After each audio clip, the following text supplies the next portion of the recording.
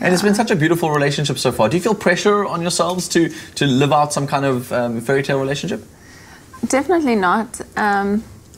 No, it all comes really natural, and I think Sia and I have always tried to keep it very real, like but with ourselves and with everybody else. So keep it real with each other. They love each other. So Sia normally this emotional? No, Sia's not really an emotional guy, but I think seeing the love of your life coming down the aisle, any man will get emotional. But yeah, I wish them all the best for the marriage, and I'm really looking forward to the rest of the night. Hey everyone, welcome back to Perspective, where we dive deep into the stories shaping our world. Today, we're exploring the recent buzz around one of South Africa's power couples, Sia and Rachel Kolisi, who seem to have hit a rough patch in their relationship. Fans are speculating that the two might be heading toward a breakup, and in this video, we're looking into what might have caused this, from the demands of their busy lives to the emotional struggles they've shared in the past. So, let's break it down. For those of you who may not know, Sia Kolisi is a rugby legend, the first black captain to lead South Africa's Springboks to a World Cup victory in 2019. His wife Rachel has been by his side for years, and they've often been seen as a power couple. They're raising 2 kids, have built a life together, and have even faced challenges head-on, publicly. But behind all the success and smiles, there have been struggles. In several interviews, Sia opened up about how his childhood trauma, growing up in the tough environment of Zawid, affected him deeply. He's talked about how these experiences hardened him emotionally, which caused him to struggle with opening up to Rachel. He shared that they even went to marriage counseling because he couldn't give everything to his wife.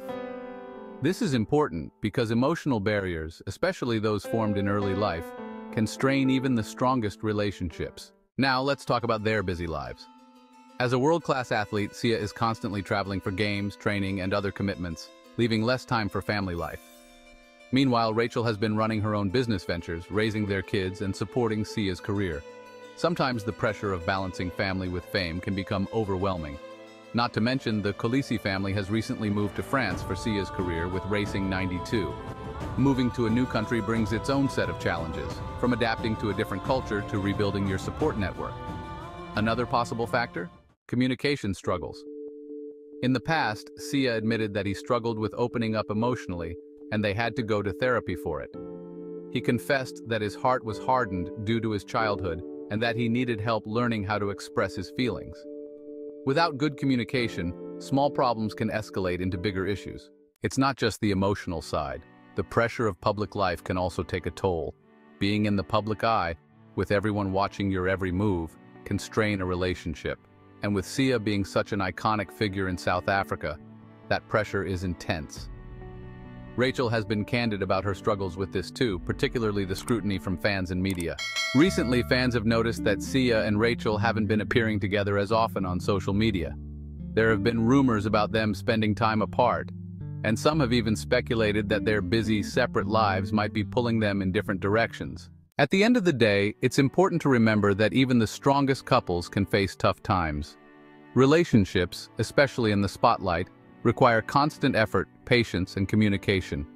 If their busy schedules, public life, or past emotional struggles have led to the split, it's a reminder that even icons like Sia and Rachel are human. So what's next for Sia and Rachel? Only time will tell.